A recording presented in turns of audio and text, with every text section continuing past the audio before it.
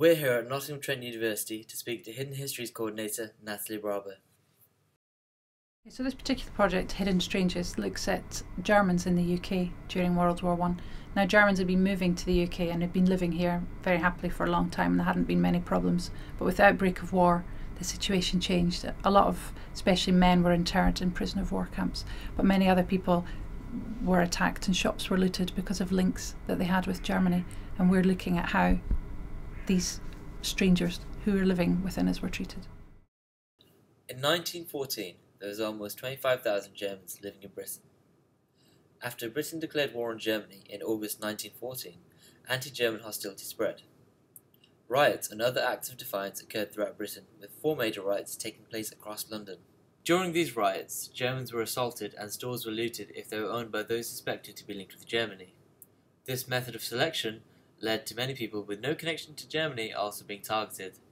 The anti-German hostility was so widespread that even the British monarchy felt the grip of oppression. King George V was advised to change his German birth name, Saxe-Coburg, to Windsor, as well as relinquish all German ties to his relatives on behalf of his British subjects. In Britain, hysteria had grown to such a level that even the German Shepherd breed of dog wasn't safe.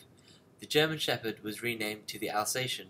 This new name lasted for decades until the English Kennel Club reinstated German Shepherd as an official name in 1977.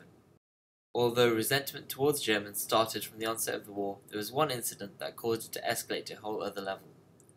On the 7th of May 1915, the British passenger ship, the RMS Lusitania, was sunk by German military forces near the northern Irish coast.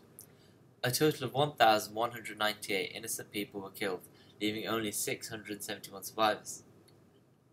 The British Foreign Office used this to fuel their propaganda by creating replica German medals, which featured the ship itself sinking and claimed that these medals were awarded to soldiers that sunk the RMS Lusitania. These medals were in fact fabricated, and the soldiers who sunk the Lusitania were never awarded for their attack. The British government created various pieces of propaganda which either exaggerated stories about the German brutality or entirely made them up. The purpose of these pieces was to unite Britain and convince them of the importance of war and victory. Many people in Britain believed that these stories about German soldiers and took their anger out on the only people they could, the German citizens living across Britain. These Germans found themselves unable to find work and accommodation, and in extreme occasions they were beaten and killed. This led to Germans being placed in prisoner of war camps for their own protection.